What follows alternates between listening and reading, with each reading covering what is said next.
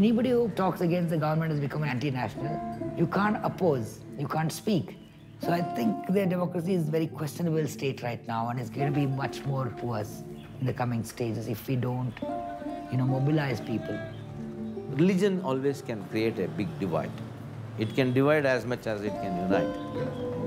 You have this nationalist right, which defines nationalism as hatred for the enemy, which defines nationalism as hatred for the Muslim, which defines nationalism as hatred for the Dalit, which defines nationalism as hatred. We're living in times where we are looking up to leaders who reflect division and bigotry and hatred. And we are choosing those leaders.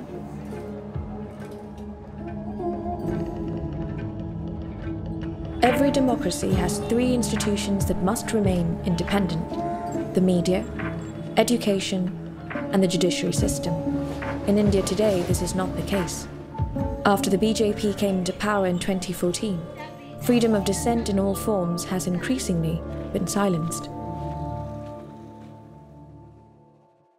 Police is now claiming a big breakthrough in the murder of senior journalist Gauri Lankesh, who was shot dead outside her house last evening. This is not the first time that a journalist has been attacked and killed in India. Hers was a journalism of dissent. Hers was a journalism of courage. And obviously she must have rubbed somebody the wrong way, and someone out there decided to silence her forever. My mother called me up and saying that she's fallen down. Something's happened. Can you go and check? I immediately turned the car around and I was going, and I don't know, I felt, because she was under extreme stress and, the kind of lifestyle she led, hardly eats properly, sleeps late night, works till 3 in the night. So I thought maybe she fainted, blood pressure, something must have happened, and I don't know, some kind of fear was there with me, but I almost reached her house one road away, and I got a call from the television people, media, and said, Madam, what happened? Do you know that Gauri has been shot? I think more than journalism also, along with that, she became an activist, very forced to reckon with activists. From when she passed away, I could make out there were streams of people from different strata of society, from transgenders to farmers to young college students. So she had made a lot of influence on many, many people, which I was quite surprised. I mean, I didn't know the kind of people who loved her and who came to see her. So, yeah, I mean. For Gauri, journalism alone wasn't enough. Her activism was first ignited during the religious land dispute of the shrine Baba Budangiri in 2002. Then at that time, Karnataka, one important agitation going on was in Baba Budangiri. There is a very well-known Sufi shrine on the hillock. It had both Hindus, Muslims going there. The Hindutva, the Sangh Parivar, what we call it, the BJP's other wings, they started creating trouble there, saying it's a Hindu shrine, abducted by the Muslims, so we have to retrieve it. We thought the shrine was a symbol of communal harmony, and these people are out there to destroy this harmony. And then onwards, Gauri started taking a liking towards the whole thing, became a part of the agitation. Gauri's outspoken activism against right-wing forces led her to many protests. During one of these protests, Gauri was arrested. After the BJP and the JDS came to power over here, we have seen how the state has been ruined by this. About 2 months ago, in October, the coastal areas of Karnataka were up in flames, and even now, as we are in jail today, Mangalore is once again up in flames due to communal riots.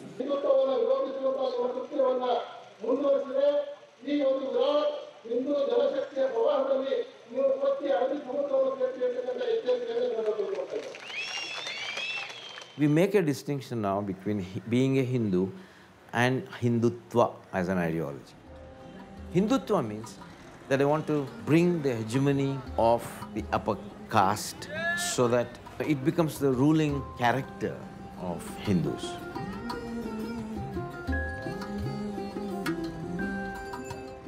The nationalist Hindutva ideology equates the Indian nation to a Hindu nation. It is at odds with the original constitution of India, written by Bhimrao Ramji Ambedkar, a voice for equality, who defined the country as a secular state. देखिए, भारत शुरू से ही ये कभी भी secular देश नहीं रहा है. अच्छा, और इसलिए कि यह देश हिंदुत्व का ही रहा है, यह है हमेशा धर्म सापेक्ष देश रहा है और हमारी आधारशिला जो है वह यही रही है। धार्मिकता ही भारतीयता की एक आधारशिला रही है, क्योंकि मुसलमानों के कारण यह जो है ये धर्मनिरपेक्ष बन गया है, ये देश जो है धर्मनिरपेक्ष बन गया है, जबकि ऐसा होना नहीं चाहिए कि बीजेपी का जो विकल्प है कि ये इसको हिंदू राष्ट्र के रूप में परिवर्तित किया जाए। भारतीय जनता पार्टी की तरफ में और श्रीमान मोदी जी की तरफ में ये The RSS, a powerful right-wing nationalist conglomerate, is the parent organization of current ruling party, the BJP. Under Mr. Modi, who served in the RSS before being assigned to the BJP, ties have never been tighter. Since 2014, the RSS has thrown its full organizational weight behind BJP campaigns. In return, Mr. Modi has inserted RSS men or like-minded ones into every part of Indian politics. Gauri's assassination became a big national issue. It became an international issue. It was referred to in the United Nations meeting. Protest meetings were held in America, New Zealand, and Australia, besides many parts in India. But not a single word of condemnation came from the Prime Minister. Gauri had 80 defamation cases against her when she died. You can't write nowadays. You're immediately filed with a defamation court case.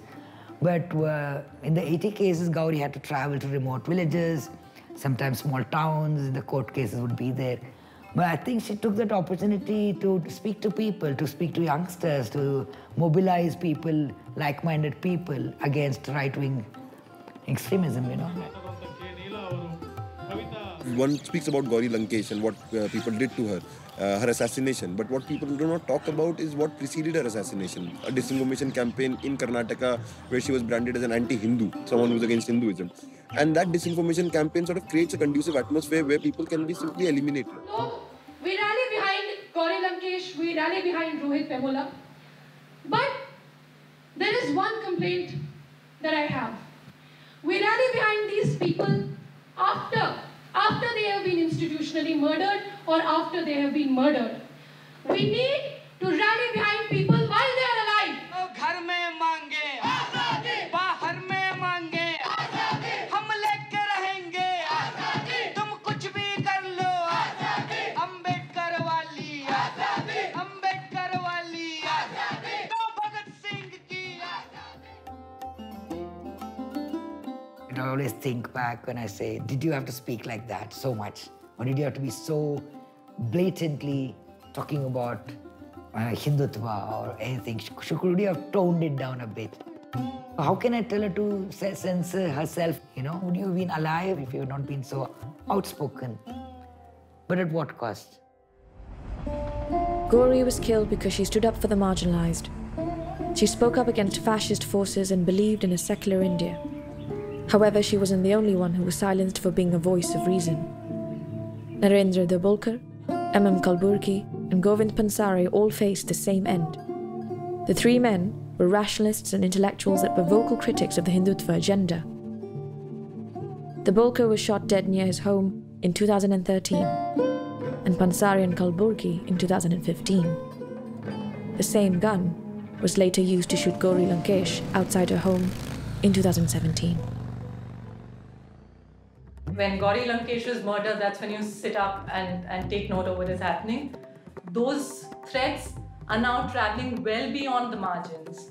Those threats are now being felt by journalists in Bangalore, where Gauri Lankesh was murdered, as much in Delhi, where last year we had perhaps half a dozen protests in the press club. Journalists getting together, once marching on the streets. Overall in the country, then create an atmosphere in which journalists are afraid to say and write what they should be saying or writing. Risk aversion is the preferred path. Why rock the boat? Why ask difficult questions? Why annoy Narendra Modi or Arun Jaitley or Amit Shah if you don't have to do it? You see, the dogmatist can't tolerate dissent, but there is a concerted effort through these very informal channels and these very sort of indirect, insidious ways to either control journalists, muzzle journalists, or in the end get the journalist services terminated from the organization. The media in India has never been more obedient to corporate and political forces as it is today. The freedom of journalists to objectively report is ceasing to exist, with governments and legal systems failing to protect or rescue them. Today, prominent Indian politicians and corporate entities are making increasingly underhanded investments in news media, and the press is failing to serve as a potent, unbiased tool to inform public perception. India's biggest TV network, CNN-IBN, is directly controlled by one of the world's richest business tycoons, Mukesh Ambani. 2014, Mr. Modi won, and Mr. Ambani, who had always been a kind of benevolent investor in our channel, which was CNN-IBN, suddenly after Modi's victory decided he would take over. Rajiv and I were the senior journalists there, and we decided, listen, we can't be in a situation where a corporate is sitting in the newsroom. That can't happen. You know, that is a fundamental surrender of the journalist's freedom. All media in India, other than the government media, is privately owned, right? So the traditional model has been families. What we've seen over the last 10, 12 years is corporate, in the sense that large companies getting involved. You can see the impact that has on editorial content. So there is a tension between the kind of corporate agenda, which may be political at some super level, and the idea that you're also running a business to make money. What has also happened that the media has started acting like a lynch mob. So this entire campaign about who's a national, who's not who's an anti-national, and basically profiling everyone on the left as an anti-national. There is no attempt to even question those in power, and that's a very dangerous trend. It's a dangerous trend for media in general, but more specifically, it's a dangerous trend for democracy. The biggest accusation against Republic TV is that it calls other people anti-national. Who are you to call yourself a nationalist? If you're working against national interest, then what you're doing is anti-national. I would say that in India, you know, the main purveyors of fake news are basically the media.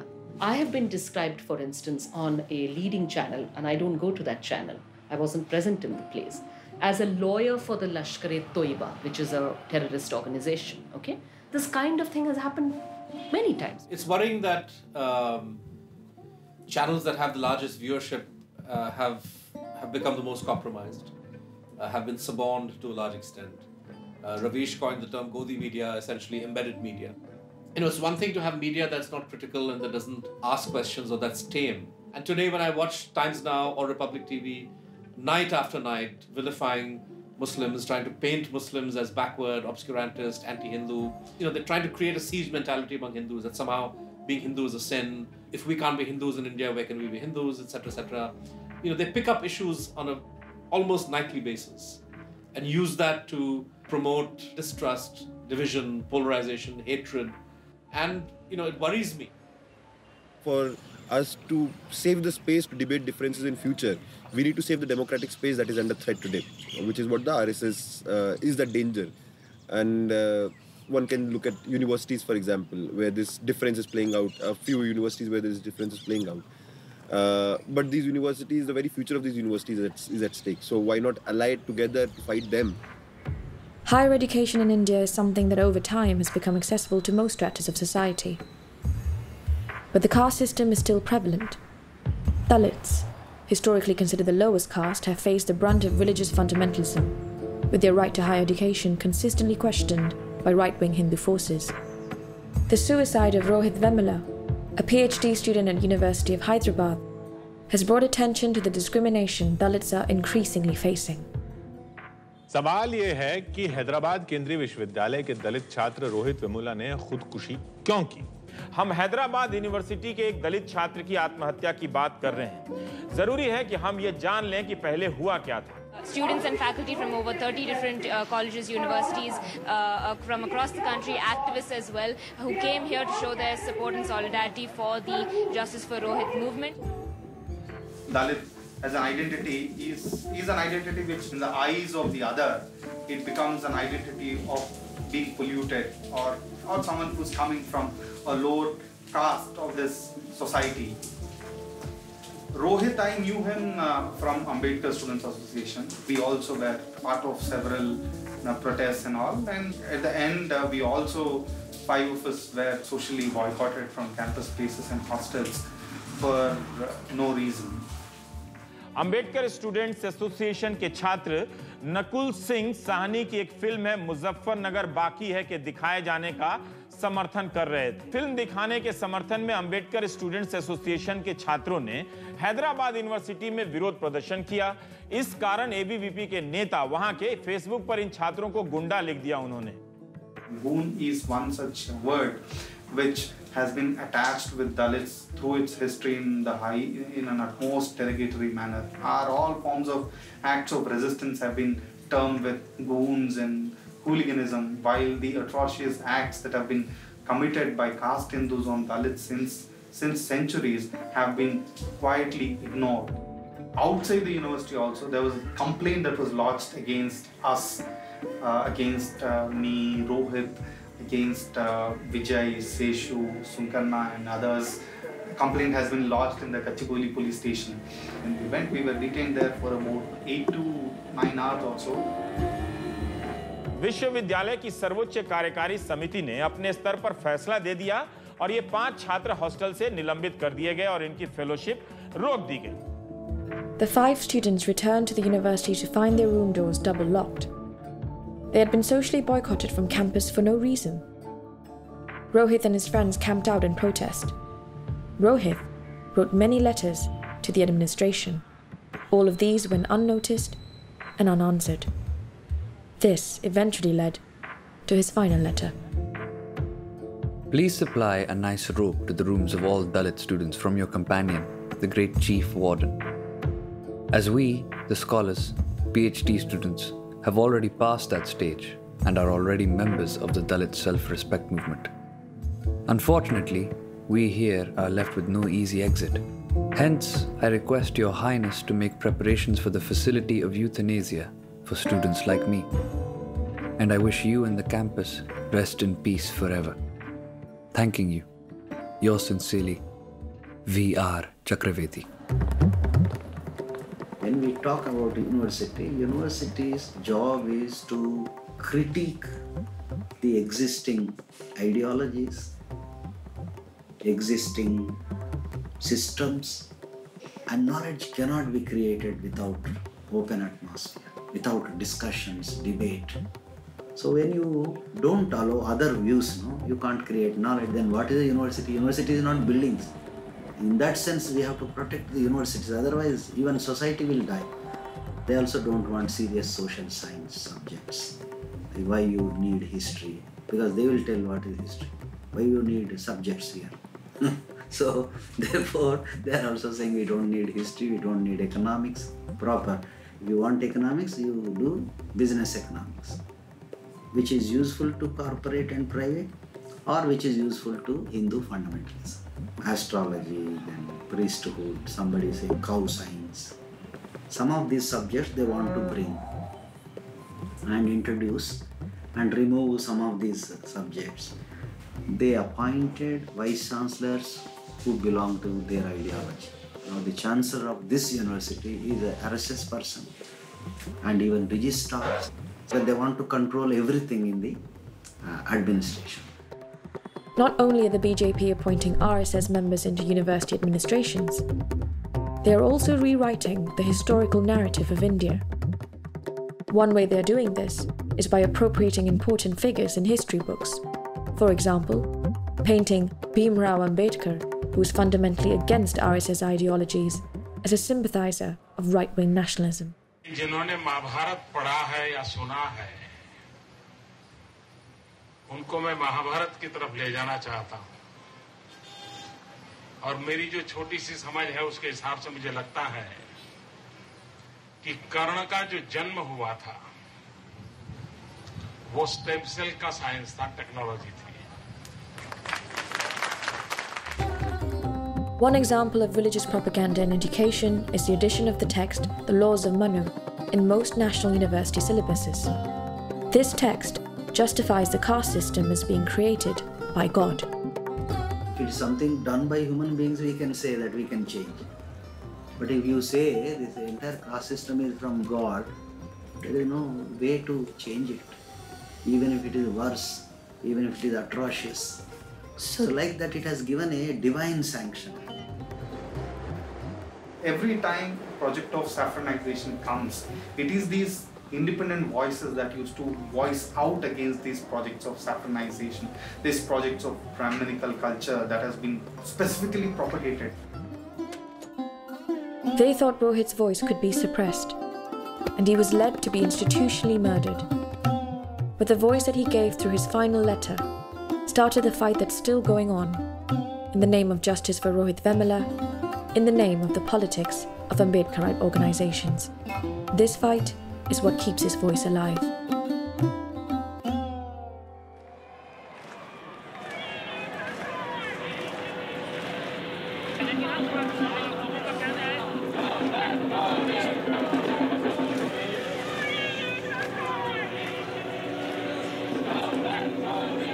The extremist mindset of Modi's government has made itself felt all over the world. During Modi's visit to London in 2018, people were driven to the streets in protest. Their anger was triggered by the horrific rape and murder of 8-year-old Asifa Bano, a nomadic Muslim girl from the state of Jammu and Kashmir. A special investigating team probing the rape and murder of an 8-year-old nomad girl in Kathua in Jammu and Kashmir has arrested a policeman for that gruesome crime. 8 Hindu men abducted her, held her captive, gang raped her, and then murdered her. I came to know about the seriousness of the case. I saw the political leaders supporting the accused person. As an activist lawyer, I thought it is very important to help the victims. They were met with protests from Hindu nationalists who rose to the defense of the accused, apparently only because of their religion. The Jammu Bar Association had been under severe criticism for supporting protests against the rape accused. The lawyers at Kathua, they did not allow the crime branch to produce the challan. They physically stopped. That if some crime takes place in the society, the duty of a lawyer is to practice law in the court. A lawyer should not come on the road. People came out in streets here in Jammu region and started talking about defending the people who've been accused of the rape and the killing. They call themselves the Hindu Ekta Manch. So, giving themselves that name in itself shows the kind of polarization that is happening. The tricolor was used. So I feel it is humiliating and abusing our tricolor. A true nationalist would never do it. A rape has happened and you're defending the accused by wrapping yourself in the national flag and saying this is nationalist? Sorry, that's not my definition of nationalism. But the fact that one has started looking at these issues from the Hindu-Muslim angle, this is reflective of the kind of polarization which has happened over the last 4 years. अरे मुसलमान कितने जो है वो हैं 24% या 25% हैं इनके डर से तो हम बहुत कुछ जो है वो छोड़ गए अपनी चीज़ों को अब उनकी क्या आवश्यकता है इस देश में जो है वो खपाने पचाने की My concern is being a citizen of this country that if something wrong is taking place, why our Prime Minister doesn't speak? And the accused, they are being garlanded, their securities are being enhanced. And then it takes away my confidence from my Prime Minister. Because he is my Prime Minister also. He is not Prime Minister of Hindus, he is Prime Minister of a Sikh also, he is a Prime Minister of a Christian also, he is a Prime Minister of a Muslim also. But he doesn't speak my language. He doesn't speak for me. My nation constitutes of everyone. My nation doesn't constitute of Hindus only. We all are living together. So it is my responsibility, my duty to work as a lawyer activist for Hindu, Muslim, Sikh, for everyone. The way the sport and all was going to accused, we thought, no, we need to be there with the victims. The right-wing Hindu nationalists refused Asifa's nomadic Muslim community a local burial because of who they were. They had to walk 7 miles to another village to bury her body. They are in pain. They have lost their child. So now they're trying to recover. I don't think they'll be able to recover, but they're trying to. They also have huge faith that justice will be delivered. The communal mindset surrounding Asifa's case asks a greater question about nationalism. Gauri, Rohit and Asifa's cases show us how the 3 independent pillars of democracy have quietly been compromised. What does this mean for the future of India? Thinking of India as a country where one religion or one language or one gender or one sexuality dominates and others have no rights or others have rights, or the tolerance of the majority, is something that is fundamentally antithetical to the idea of a nation.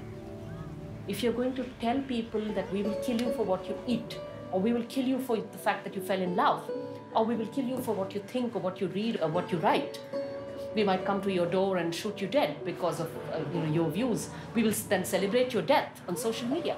What is it? It's a form of terror. Indian nationalism was not based on caste or class or religion or color of skin or ethnicity. It was plural, all-welcoming nationalism based on liberal democracy as enshrined in the constitution. It's just that right-wing propaganda lacks nuance to such basic level. You can't just nation, this guy's question, anti-national. Nationalism is not to lynch someone. Nationalism is not to rape someone. Nationalism is not to go in sport of rapists. That is not nationalism at all, right? Nationalism is to protect. Nationalism is to, maintain communal harmony. A nation is made up of its people and one has to stand up for people's rights. This ideology of nationalism wants you to be blind to the reality of the condition of the people in the country today. If we are simply going to talk about nationalism and not about the people inhabiting the nation, we'll have a nation without people. And that's a very dystopic future we are staring at.